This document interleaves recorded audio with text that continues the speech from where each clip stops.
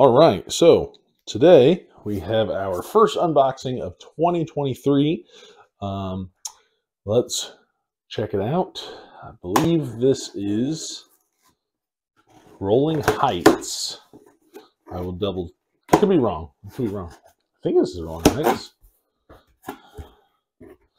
From AEG, the new. Yep. The new John D. Clare game.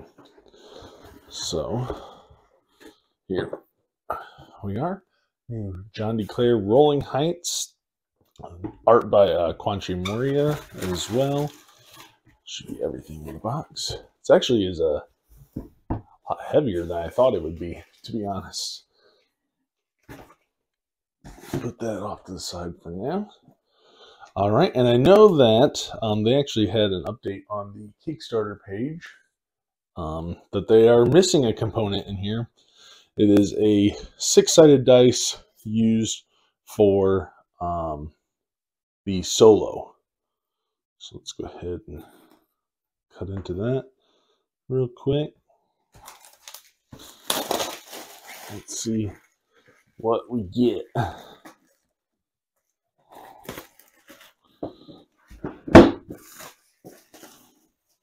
All right.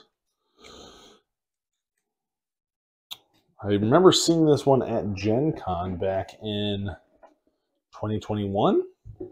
I knew it was coming to Kickstarter in 2020. And so here we go. So we have the, I believe this was part of the Kickstarter promo pack. Yep, right here, where you have essentially King Kong, as well as some different buildings that were unlocked during the campaign. So it includes one Angry Ape meeple for the mini game that they have, as well as 5 new tiles. So that's pretty interesting. Here are some more Kickstarter promos. This is going to be waterfront property buildings and 5 World's Fair building tiles. All right. So some nice little promos there. Here are the rules for the solo. The one 6-sided dice is not in the box though, but luckily I have plenty of 6-sided dice. It was just a standard dice anyway, so no worries there, and it's only used for solo. So there we go. Here we have the rule book with the setup and everything here. I like the layout of the rule book. It looks nice. This will be interesting because I believe in this game you're rolling meeple. And depending on how the meeple land, that's how you are going to be taking actions and determining what you can and can't do. So then you have these little boxes that you're going to be rolling them in, which are nice because they can also double as containers to hold your components. So we have those. All right, those are really nice. I like those a lot. All right, we have tons and tons of building pieces. So let's pop these open and take a look. Let me just grab a handful. So essentially, single Lego pieces, right, that you are going to be building up into buildings. They look a lot like Legos, don't they? Nice plastic. Tons of pieces, obviously. So lots there. These, I believe, are the player colors. I could be wrong there, though. So yeah, so you got your plastic player pieces there.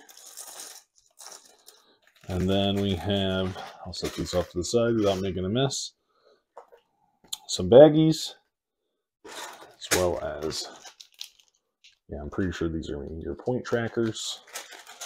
They are the different colored meeples. There are a lot of different meeples here.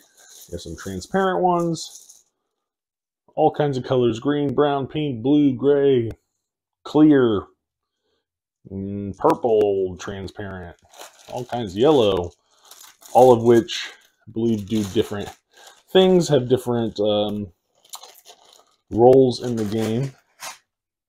All right, we got some more baggies. Here we have, is this the point track? Let's see here. Oh, and you'll be able to have some different locations possibly to go to. I have to look back into the game. I know you're building up a board. And here's all the punch boards. So this did look really nice on the table when I saw it at the content creators meeting a couple years ago. These punch out really easily.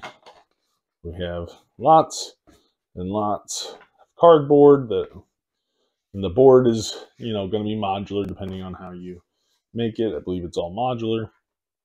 But yeah, that is the newest, I guess, John DeClaire game, Rolling Heights from AEG. Can't wait to give this one a play. Actually, probably going to give it a play this weekend with Nick and Vic. So we'll see how that goes.